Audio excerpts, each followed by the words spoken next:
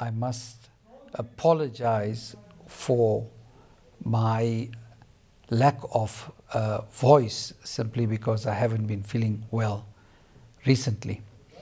So tonight or this afternoon, my special guest is Mobeen Moosa, an attorney who's previously appeared with us. He's an attorney practicing in the area of commercial law under the name and style of Mobeen Moosa Attorneys in Sandton. Mobeen, assalamu alaikum wa rahmatullahi wa barakatuh. Nice to be back on the show, and thank you for having me, Ashraf. Welcome, Mobeen. Now, just for this afternoon, we intend to make it an open line.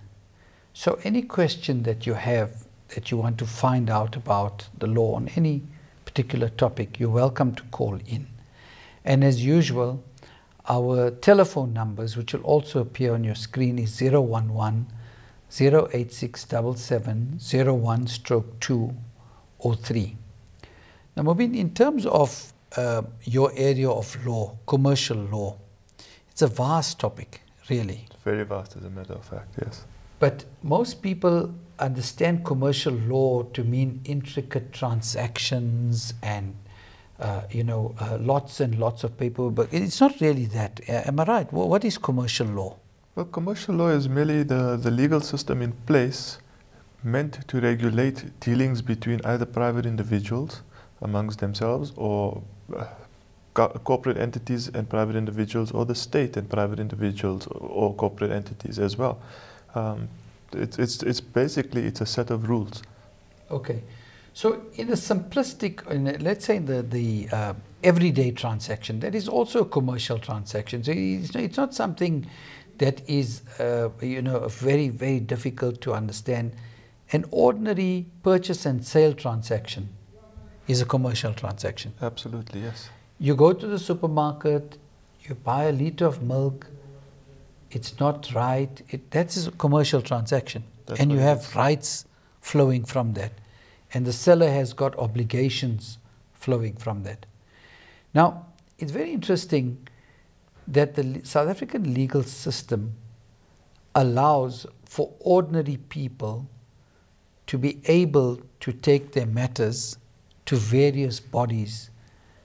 The Consumer Council, there are other bodies, for example, the Small Claims Court. But before I come to that, I understand we have a caller on the line. Caller, please go ahead. Assalamu alaikum. Walaikum salam. My name is Maimuna. Yes, Maimuna. I've got a question about marriages, etc. Yes. I want to know if Islamic marriages are recognized, firstly. Yes, Maimuna. Because I think it's a myth that people think the South African government actually recognizes our marriages, but it does not. Am I correct?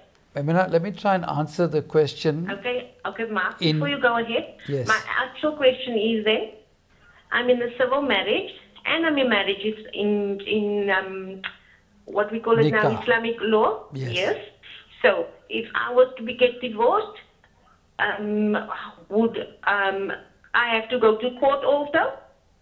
And I have to obviously go to our ulama here. Am I correct in saying so? That's my question. Shukran. I will listen on television for an answer. Okay, Maimuna, thank you for a very, very interesting opening question. Let's just sketch the legal scenario. South African Muslim marriages are not recognized. Now, there's been a long process to try and get the marriages recognized. Let me qualify that statement by saying there isn't a law saying we are recognizing marriages. However, there's been a development over a period of time since this young democracy where Muslim marriages were recognized in certain instances. For example, inheritance, where there was a de facto wife according to Islam, married according to Islamic rights, and the testator would then say, I leave it to my wife, and somebody would oppose that and say, but she's not your wife because the legal system said Islamic marriages, potentially polygamous unions, were not recognized. But there's been a whole development in the legal system, lots and lots and lots of cases. the most recent step towards recognizing Muslim marriages was a rollout by the Department of Home Affairs of about 100 trained marriage officers or imams that had the power of marrying a Muslim couple and giving them a marriage certificate in terms of the Civil Marriages Act. So that Islamic marriage, so-called, now became a civil marriage. Of course, the checks and balances had to be there. These imams would ask that the parties come with an anti-nuptial contract, because a marriage according to the laws of Sharia or Nikah is that this is a separation of the estates. What is the husband's is his, what is the wife's remains hers. Part 2 of your question. So there's a historical development towards recognition, but the Muslim personal law, Muslim personal bill is still not settled.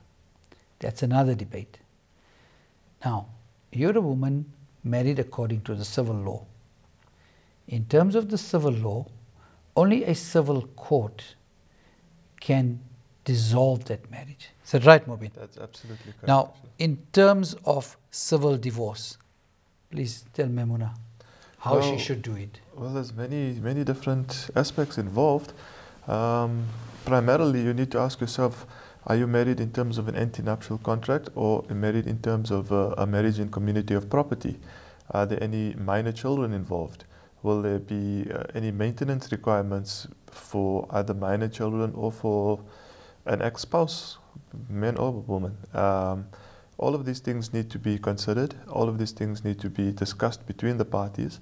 If agreement can be reached on all such points, it would be the easiest way in which to get divorced. Agreement of settlement can be made and adopted in the form of an order of court, where there is a reason to litigate any dispute arising from the divorce. If, for example, the parties were married in community of property and one party would request a division of the joint estate, meaning each party is entitled to half of the joint estate, and another party would dispute that based on the other parties being guilty or at fault for the breakdown of the marriage. And instead of requesting a division of the joint estate, that party who is disputing it would probably request that the court makes an order whereby the other party forfeits the patrimonial benefits of the joint estate. Nonetheless, there are many different aspects, but yes, as a Muslim lady, as Ashraf quite correctly pointed out, you have a civil marriage in South Africa, and that can only be dissolved through a civil court. And part 2, Memuna, is you then turn to the religious authorities in your area, and whether you have the power of khula or fasak, which is the power that you retain at the time of the nikah to dissolve the marriage, and that is a different discussion in terms of the Sharia. You may be able to approach them and ask them, my civil marriage is divorced, I have a court order, here's maintenance obligations, I now request a dissolution of my nikah, and let that process take its own course. So the answer is, Muslim marriages are not recognized in law. However, there's been given practical recognition in the courts almost daily. Now the Department of Home Affairs also taken out a further step in assisting Muslim marriages to be recognized by deploying 100 specially trained ulama, I think in Cape Town and KwaZulu-Natal. And the divorce has to take place in a civil court, as Mobeen has pointed out. Very importantly, if there's minor children, the Family Advocate's Office, which is a free service, has to be consulted, because irrespective of what the parties decide, in our law, the High Court is the upper guardian of all minor children. Right, Mobeen? That's correct. They can make their own rules, even if you don't like it. Absolutely. If you approach a judge and present a proposed agreement of settlement to be made into an order of court, most instances where there are no disputes and the judge is satisfied that the the rights and the caretaking of the minor children has been satisfactorily addressed in your proposed agreement of settlement, then there's a very, very small chance that a judge would interfere. But if they do feel uncomfortable for any slight reason whatsoever, your matter will be referred by order of court to the officers of a family advocate. And the officers of the family advocate will have to appoint one of the internal social workers to interview each minor child, each party in the marriage, so as to provide their written recommendation to a judge before he makes a final order. Mimina, I hope that answers your question. If you still need further clarification, you may call us again. Mobeen, we're talking about the lowest court or the means of addressing a particular issue in a commercial transaction. We spoke about milk that you bought, that wasn't right. So you have certain rights there. But let's say most people understand that litigation is expensive. That's correct, yes. And litigation is extremely lengthy and it's complicated and people are afraid of going to court. But we have this very interesting institution called the Small Claims Court. Yes. Now those are to adjudicate disputes. It's actually a court where you appear but without attorneys. And you are entitled to go if you have a claim up to 15,000, right? That's correct. Okay, what is the process? What should people do if you have a, let's say now I asked a particular person to come and do my plumbing. He charged me 8,500. It's not right. I'm unhappy. I have various recourses. One of the recourses, I want my money back. Absolutely. And so now what would I do? Let's assume you, quite correctly, you went to a plumber, he came to your home, he gave you a price for which you paid him, and the work is not satisfactorily completed. You then realize that suing somebody for 8,500 rand, you've got to approach an attorney, pay for a consultation, get him to do what needs to be done, etc., etc. Before, not before long, your fees have escalated to far more than the amount you're claiming. Absolutely. So that it creates a hardship. It doesn't become economically viable for the claimant.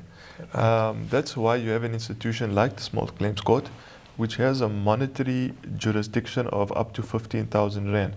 What that actually means is that you can pursue any claim to the maximum value of 15,000 rand in a Small Claims Court.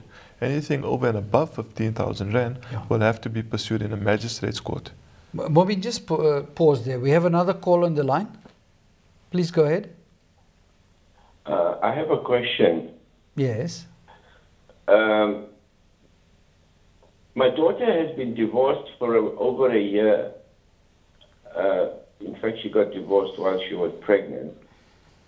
And the father never bothered to see the child or he hasn't assisted her with anything with the child or anything. What right has he got over the child? Mobeen, what the caller is asking is the obligation of maintenance. How is that different from the right of visitation? I'm talking about a right from the father's side on visiting. Understand. He hasn't, your point is that he hasn't been there and he hasn't supported. Does he have any rights? Now there's a difference. The two rights are different. So Mobeen, unpack that please. Not a problem. When it comes to your, well, if I understand your question correctly, the rights of the father to see and visit the child, despite the fact that he has not attempted to do so since the birth of the child, that is unaffected. His rights to visit the child are unaffected by that. He still, by law, is entitled to see his child as and when it is reasonably convenient or suitable. Not being the custodian parent, obviously he is subject to the bounds of reasonability. He cannot pitch up at odd or unreasonable hours of the day or night, or unannounced or unexpected, and make demands, etc. But he is within reason entitled to access and care and custody of the child. Unless, of course, you can show any good ground or cause or reason as to why he should not be entitled to access to the child, either supervised access or unsupervised access. In the absence of any such reason or ground, the father is entitled to visit and see the child. At that point, you must understand why we started by saying, irrespective of whether he's paid or not, or whether he's come or not, the right is intact, right, Mobeen? That's correct. So you cannot say, I'm not allowing you to see this child because you didn't pay, you didn't come, and you didn't support. That right is intact. You must pursue the rights that you have for maintenance. Past? No. I understand the pursuing of the right from maintenance is a different issue. But here, the father hasn't bothered to come and see the child at all. Suddenly, he make a call to say, I'd like to see the child. Can you bring the child to a shopping center? He's not prepared to come to the child's house to see the child. Well, he's now exercising his rights to access. Now, the question is, how is that right of access to be exercised? If it's in the child's interest not to be taken to a shopping center, you don't have to comply. Right, Mobeen? Absolutely. Like I said, his rights to access are all subject to a thing called reasonability. And if it's, for example, cold outside or raining and it's not conducive towards taking a child out in bad weather to go to a shopping center, if he is insisting to exercise his rights of access at that point in time, it would only be reasonable for the father to come to see the child at the child's home where there's no risk of illness or otherwise. The right of access is there, it's intact, it hasn't been removed, can only be removed by order of court, and in the absence of which it is there and it will remain there, but must be exercised within the confounds of the concept of reasonability. Does that clear it for you, caller? It does clear it for me, but what I can't seem to understand or to get it is, if the father doesn't bother about the child at all, in the 1 year he has seen the child for plus minus 24 hours completely in the whole year. I'm saying the time frame is 24 hours. I think you need to get your head around this. He has a right. If he didn't exercise the right, if he didn't exercise the right, you can't say he shouldn't exercise the right. Yes, he wasn't there for 12 months, but now he's there. It's a right. He'll access it. It has to be reasonably accessed. It has to be in the interest of the child as well. He can't just say, do this, do that. The best way to deal with this is to have a proper, structured access agreement. Is right, Mo? Very true. It's best that the parties agree on the times when the access of the father or the non-custodian parent will be exercised. In most cases, it's most commonly every alternate weekend, alternate Father's Days, alternate Father Days, alternate Eid days, alternate Christmas days, and birthdays and that sort of thing as well. These things are usually structured in the form of a written agreement, and in cases where there are disputes, or if there is an unclarity, or one party pitches up and tries to exercise their right on a Wednesday afternoon when the agreement stipulates only on the weekends, the agreement between the parties can always be referred to and said, but this is what we agreed to stick to. And for the sake of clarity between the parents who are no longer in a relationship, in a marriage with each other, it's best to have a written agreement that regulates the way in which access will be exercised by the non-custodian parent. Okay, if you have an agreement and he doesn't adhere to that, then what? Well, if you have an agreement, the question is that agreement already made into an order of court? And if not, it should be made into an order of court so that it can be enforced. If it's not made into an order of court, it's impossible to enforce it, because how would you enforce something like that? You can't, because only an order of court is enforceable. Well, not necessarily. Normally contracts are, and this is a form of contract nonetheless, and it would be enforceable, but you would have to first go through the litigation process to get an order allowing you to enforce that agreement. But if the agreement is already made into an order of court, it's easier, that's what you're saying. it's 10 times easier, not just easier, but a lot easier, and can be enforced literally over the counter.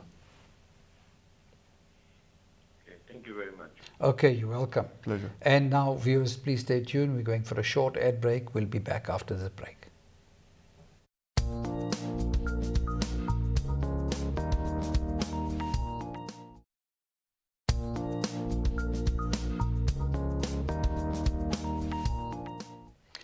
And welcome back to the second half of Legal Ease, the show that converts legal jargon into legalese.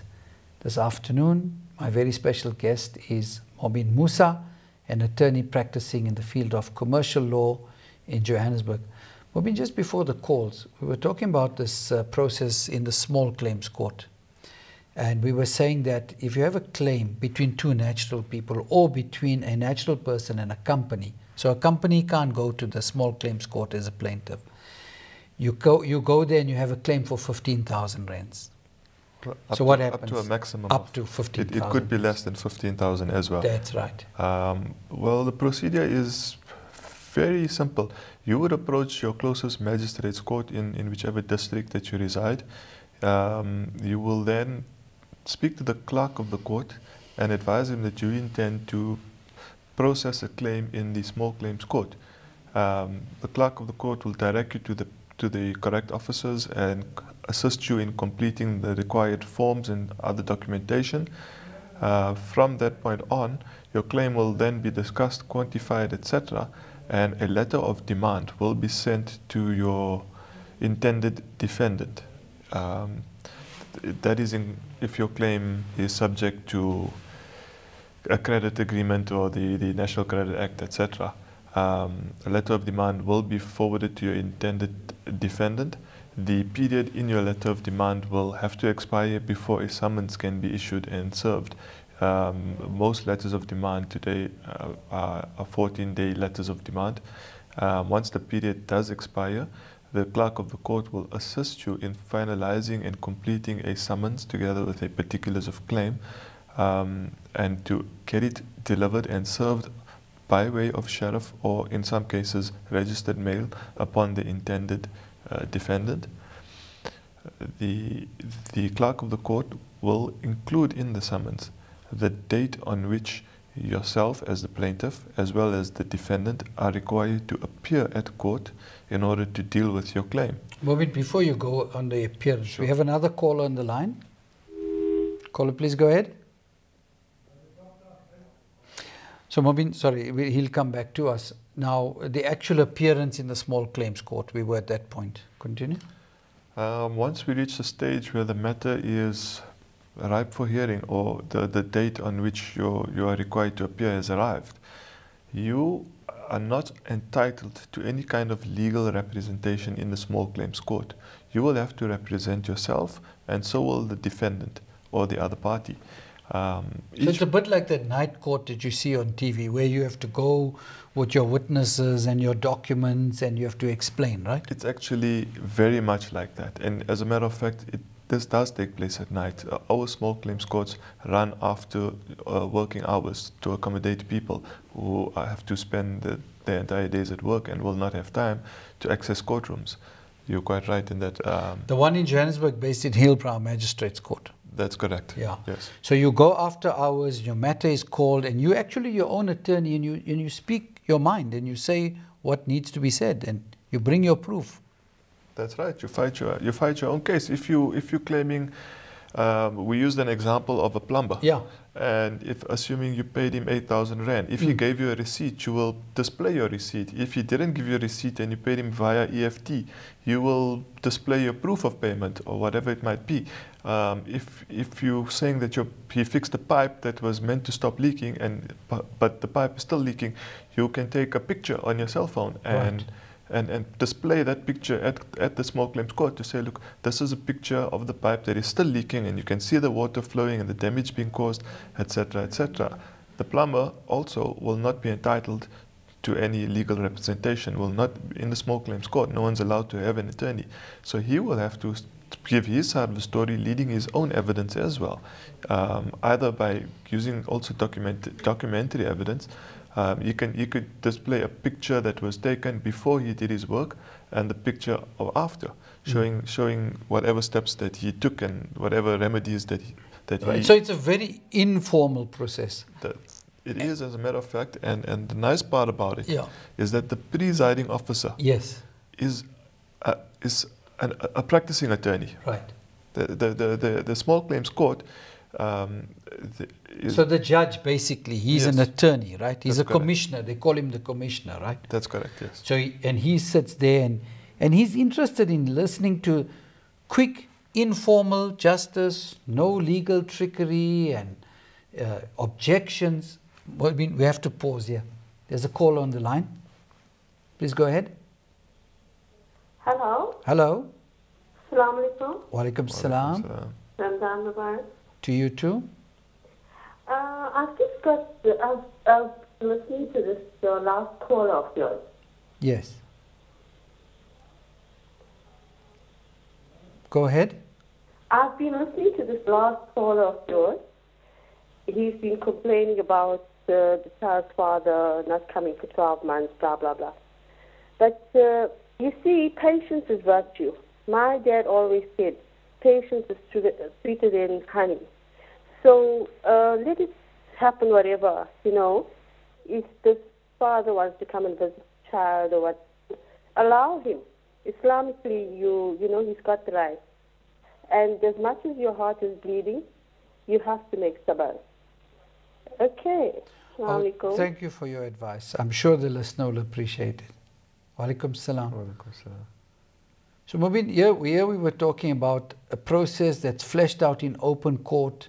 Parties are themselves. Presiding officer is there. He's a trained attorney or an advocate. He's a commissioner, and you put your case to him. Now, what could transpire? He could do what from there? He could. Well, the presiding officer, the commissioner of the small claims court, is, like you said, trained. He is professional. He is seasoned in this sort of thing. He is properly equipped for purposes of making a just ruling, for seeking the best possible outcome of the dispute between the parties involved.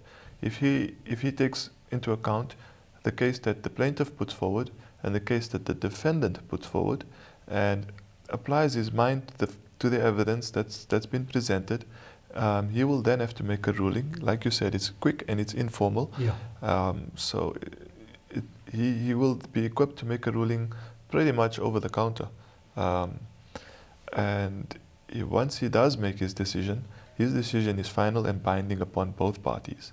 So it's a judgment, basically. Absolutely, that's precisely what it is. As a matter of fact, it's quite enforceable as well. And the very important thing, Mobeen, is the thing that people are scared about in litigation is costs. Yes. Now, in the small claims court, there's no fear of costs because you represent yourself. Absolutely, your costs cannot escalate when you're in control of what you're spending here. If you haven't briefed an attorney who's gone ahead and incurred disbursements on your behalf, then briefed the counsel, etc., there are no actual costs to be incurred over and above that. Save the costs of your letter of demand plus your sheriff's costs, which I think you could get back if you say, let's say that commissioner fines for the plaintiff and says, okay, 8,000 rands plus the cost of your letter, those small costs that you put out. He's not going to pay you for your petrol and your telephone calls. You know, most people want all of the costs back, right? Yes. Unless your other disbursements qualify as damages for which you have got a successful judgment, you will not recover such costs. But the costs that you will be entitled to recover are the actual legal costs that you would otherwise have incurred by visiting an attorney's offices. Okay. After this caller, we're going to speak of how to enforce that right. Let's say Mr. Plummer doesn't pitch up. Now you get a judgment. But we have a caller on the line. Caller, go ahead, please. Is that me now? Yes, that's you. Okay. But you said I must wait. Please go ahead. You're on air. All right. Assalamu alaikum. Walaikum salam wa rahmatullah. I just needed to ask, where is the small claims court? Are there different small claims court in different regions? Every Where city, is it physically? every city has a magistrate's court, but every magistrate's court doesn't have a small claims court. If you live in a big place like Johannesburg or Cape Town, it's usually an office in the magistrate's court. Oh, and do we have to pay? No, you pay. It's free. You pay nothing. And one last question, do I have to make an appointment? No, you go in. Usually the queues are quite long because most people want to have their claims adjudicated quickly and easily. You sit there, you get to the clerk of the small claims court. There's a clerk. He'll give you a documentation called a letter of demand. You then take the letter of demand. You might even be able to, I think you can download the letter of demand from the Department of Justice website. Okay. That's your first step, your letter of demand. So you write to this person, you put their names, you say what amount you're claiming, and then you say why. So in the why section you say, on this day I borrowed you 100 Rand. You meant to pay the 100 Rand back by that day. You have not paid, I now demand my 100 Rands, for example. That's your claim. You post it, you keep your proof of postage, your registered slip. Do I send the original? You send the original and you keep a copy. You keep your postage slip. After 14 days, you go back to the clerk of the small claims court, right, Mobeen? That's correct. And then? If you haven't gotten any response to your demand within the time period, you go back to the clerk of the small claims court. You advise them that this is the letter of demand which has gone by without any response, and the clerk of the court will then assist you with the issuing of the summons and getting it served or delivered on the defendant.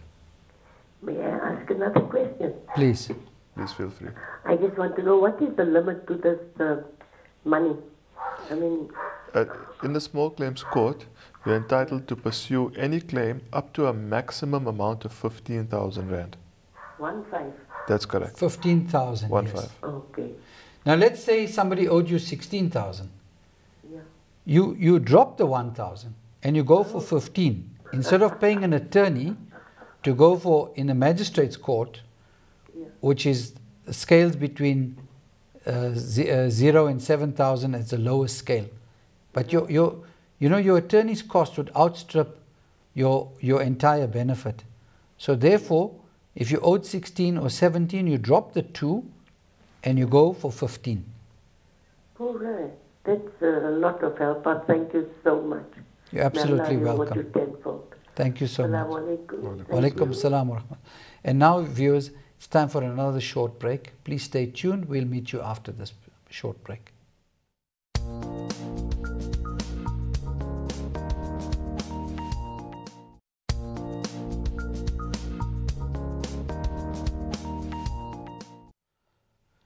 Welcome back to the last segment of Legal Ease, the show that converts legal jargon into legal ease. Now, this afternoon we're talking about general commercial transactions.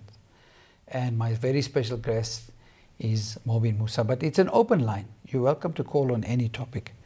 Mobeen, just before the break, we were speaking about now, the process is over in the small claims court, right? The commissioner has now made a judgment or has dismissed the claim. Now, let's say Mr. Plummer decides, I'm not coming. Doesn't matter. What happens now? If, for example, there's a judgment in favor of you or the plaintiff against the plumber, and that judgment is in the form of a monetary judgment, Yes. or an order for the plumber to actually come back and remedy defective workmanship. What we call specific performance. Specific Yeah. performance is correct. Excuse me. The manner in which you would go about enforcing a monetary judgment, for example, is quite simple. If the judgment has been granted and you've received no positive response or feedback from the plumber, who is aware of the judgment against him, he's not come forth, he's not made good on it. For example, if the presiding officer, the commissioner of the small claims court, is ordered that he's got to refund you the 4,000 Rand which you may have paid him, and he has not complied with that order, you can then go back and approach the clerk of the small claims court and advise him that you've got this judgment for 4,000 Rand in your favor, which you need to get enforced because the judgment debtor has not complied with. Maybe I'll just ask you to pause there, please. Sure. We have a call on the line. Go ahead, please. Assalamu alaikum. Walaikum salam wa rahmatullahi wa barakatuh. Ramadan Kareem to you guys, and I would just like to pose a question, please. Please go ahead, thank you. Yeah. About 3 years ago, right, the company that I worked for, they closed down, they were liquidated. Right? Everything was handed over to lawyers and stuff like that. But now it's 3 years later that we haven't heard anything from them, nothing. So, I mean, there was still back pay from about 40 odd workers, and, you know, all that was due was obviously the, you know, the incentives that was then due. But nothing has come through as yet. What can I do, or how do I go about it to contact them? Because I have contacted them in the past, but I've actually got no joy out of it. Okay, basically, when a company is liquidated, liquidators are appointed by the master of the High Court, right, Mobeen? Absolutely correct. Now, what happens from there? Well, assuming you know who the liquidator is, you're most welcome and entitled. You're clearly an interested party because you're an ex-employee of a liquidated entity with certain rights, which I will get to in a minute. But you can approach the liquidators, the duly appointed liquidators, and at any time and ask them for a progress report or an update as to how far down the line of formally finalizing the liquidation they may actually be, and if they've managed to reach a point where they've drafted their first and final liquidation and distribution account, which will set out all the claims in favor of the liquidated entity and all the claims against the liquidated entity, which will set out whether or not there's a surplus of funds or at the end of it all or not. So salaries and commissions is a claim against the company. The liquidator must be approached. If you don't know who's the liquidator, go to the master of the High Court in your area. There is an office of the master of the High Court. It doesn't sit in the High Court. It's a separate master of the High Court. You give him the case, the names of the parties. Say this is he'll check it up for you. He'll say Mr. X is the liquidator. You go to Mr. X. Mr. X, I'm an employee. My salary was not paid. My commissions are not paid. As Mobeen said, what is the status of the company? Right, Mobeen? Absolutely. Now, you must file a claim. Say, listen, I want my name on the people that you'll pay. If you're paying 10 cents in a rand, I want to be a beneficiary of that 10 cents in the rand. How long does, if I'm not sorry, how long does it usually take? That is a very difficult question. That varies, yeah. Don't we have a more or less approximate time? Look, it depends on the assets and liabilities. You know, some of these mining companies, you remember Aurora and things, the liquidations went on for a very, very long time. And what had happened is assets had to be collated, and liquidators had to be, they had to be called to book. So at the end of the day, it's unknown the length of time. What you need to do is you need to be proactive. If you're unhappy with the liquidator, you make a complaint to the master. Say, look, Mr. Master, I went to the liquidator on this day. Here's my notes. Here's my diary. These are questions. He's not giving, the master is entitled to remove the liquidator. Oh, okay. Yeah. Jazakallah for you guys, eh? You've been a great help. I will reward you guys. Thank you so much. Thanks for phoning. I think it's worthy to mention that a claim against a liquidated company in favor of an employee is actually one of the preferent claims. Preferent. That means you're almost in the same basis as a bank, right? Well, as a bank is a preferred secured creditor, right? But I think the hierarchy or the chain is first your SARS claims and then your employees. Right. If I'm not mistaken. So it's a very high-ranking claim. It's a very high-ranking claim, and it will take preference over other claims. Trade creditors. Trade creditors, for example, yes. Yeah. So please pursue it. I mean, just to wrap up now. Finally, we're running out of time. Right. So Mr. Plummer doesn't come. You now got this thing called the writ, right? And you give it to the sheriff. Now what happens? Well, the sheriff of the court is entitled to execute service of the writ of execution upon Mr. Plumber, either at his business or home, wherever he may be, the sheriff is entitled to attach movable property from the plumber to the value of your claim, including the cost of the sheriff and the cost it would take to effect such service. When the sheriff makes an attachment, doesn't mean he will remove the attached goods. What it means is that he places certain goods under what is known as judicial attachment. It's sort of like a warning for the judgment creditor to make good on the judgment debt, failing which the attached goods will then be removed and sold by way of public auction. So basically he can come in, he says, Mr. Plumber, these are all your tools. He makes a note, 1 screwdriver, 10, whatever. He puts a value to it. He says, now look, this is judicially attached. You can't remove it. You can't touch it. You can't work with it. If you do, you can't sell it. If you do, it's a criminal offense as well. That's a crime, yes. So therefore, you pursue your rights. And then if he still doesn't pay you, the sheriff is entitled to remove. But you've got to now pay the sheriff to remove. Mobeen, unfortunately, we've now once again run out of time. But it's been a very, very interesting and fruitful discussion. It's been a pleasure. Thank you for having me. Thank you, for having made your time available. I know time is very, very valuable. And to our valuable viewers, thank you for tuning in and giving us feedback from your calls with your calls. And please keep tuned to us to Legal Ease next week, where we intend to bring you some very, very vibrant questions regarding certain international issues. Once again, Mobeen, I thank you for having come in here. To our control staff as well. Assalamu alaikum wa rahmatullahi wa barakatuh.